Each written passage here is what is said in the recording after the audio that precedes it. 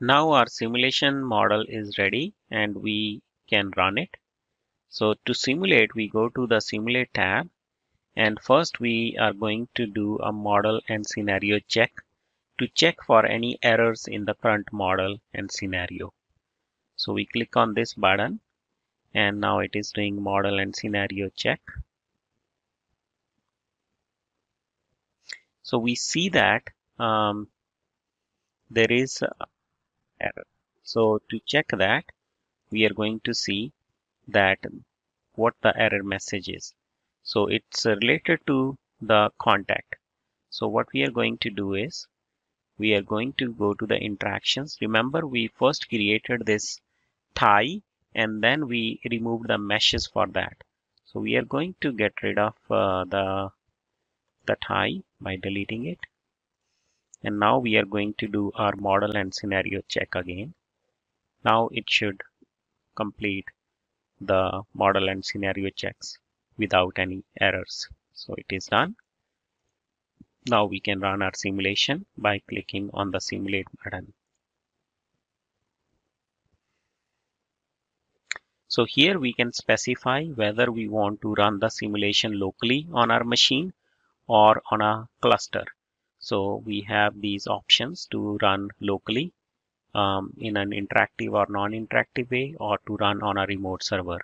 We are going to run it locally, and we can specify number of cores. So I have 4 cores on this machine, and then I'm simply going to say OK. Now the simulation will start running, and we can see the simulation status here where it is showing running the simulation. So this simulation should take about 3 to 4 minutes to run.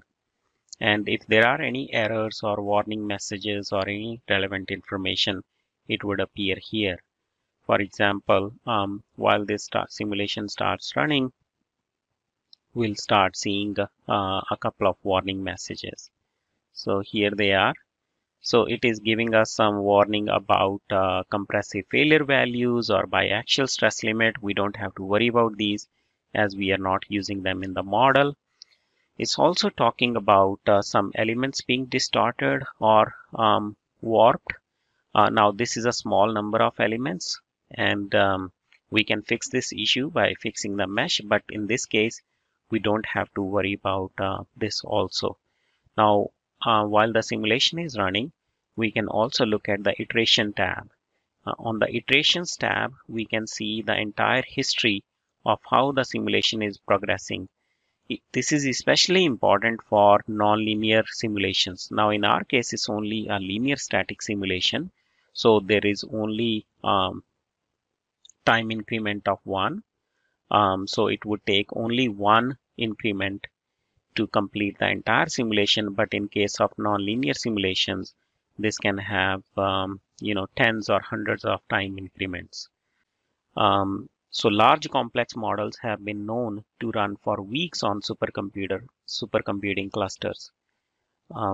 We sell the ability to solve models through these execution options of running them locally or running them remotely on clusters. And the value of simulation is primarily to bring more innovative products to market quicker. Earlier to market directly results in more profitability for the customer. So we want to make sure that you have all the supercomputing or running on the clusters or running using parallel processes available for you.